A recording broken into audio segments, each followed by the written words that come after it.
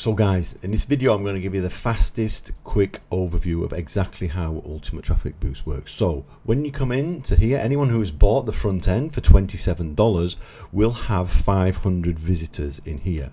Now I'll show you how they can use those visitors in a moment. The reason I've got 17,525 because I have paid for the $97 upgrade. Okay, so that means I've unlocked all of these that are inside here, which is the OTO1. Okay, so what we do when we come into here, we have two options. The first thing is you can either use our done for you referral links, which are here, and then it goes to our opt-in pages. So you click on this button here.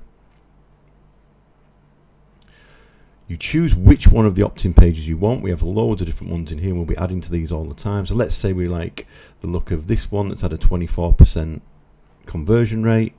We then click back. We go grab one of the links here. You click on any of these, whichever URL you like the look of. So let's choose the Traffic Boost link. We click on that. We've copied it. We do a quick open incognito window. Now what you're doing here is you're giving away lead gen. You're giving away a package of free clicks, like a mini solo ads package. Now this will not let people cheat. You can't use the same email in here more than once. The system checks for it, so I have to put a new email into here. And once I'm going into an incognito window here, so I'm not signed into my account, this would be as if this was a new lead coming in. This is what they would get.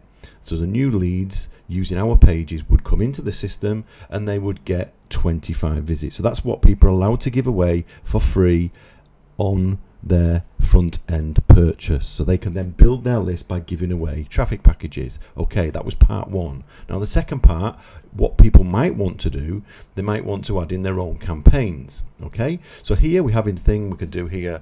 I'll do Paul's test campaign. So this is when you've got your own traffic, you want to send it to your own offers, your own opt-ins, and you just split test it with the URL. So I've got, let's say I've got 3 different offers that I want to split test, and I want 500 at each offer. I'm going to actually split test them all against each other. Here's a simple way of doing it. Put one offer in here. That's offer number 1. Offer number 2. And let's send 500 visits to that, which will be split to 250 to each one. The start date of this needs to be, let's start it ASAP. So let's see if he'll do it from yesterday. We'll run it before launch. Let's create that. That must be equal to today. So here guys, I'm quickly just speeding this up for you.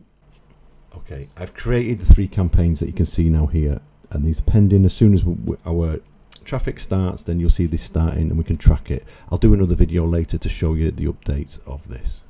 Now one other thing I want to quickly go over is the autoresponders. Now this is not your normal standard way of getting an autoresponder. What we've done here is we've used the APIs with GetResponse and ActiveCampaign, who let us do this, and what it allows you to do is to put in your API key, your API URL, and what it will do, it will then pull in the full follow-up sequence for you. It will create it for you, and it'll add in your links and everything.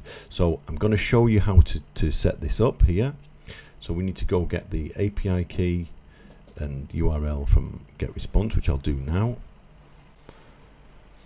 This part here is connecting the storage. So this would just store them if you wanted to export them as a CSV to any other system if you don't have GetResponse or you don't have ActiveCampaign. Now we'll save that. And if I now jump over into my ActiveCampaign account, I go check out campaigns.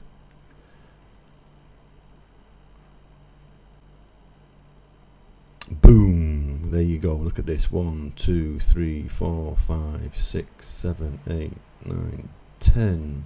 All these created automatically from 11 different autoresponder sequences that were all created automatically from Ultimate Traffic Boost and dropped into your ActiveCampaign account. It does exactly the same in GetResponse, and it's a really cool feature that not many other people are doing.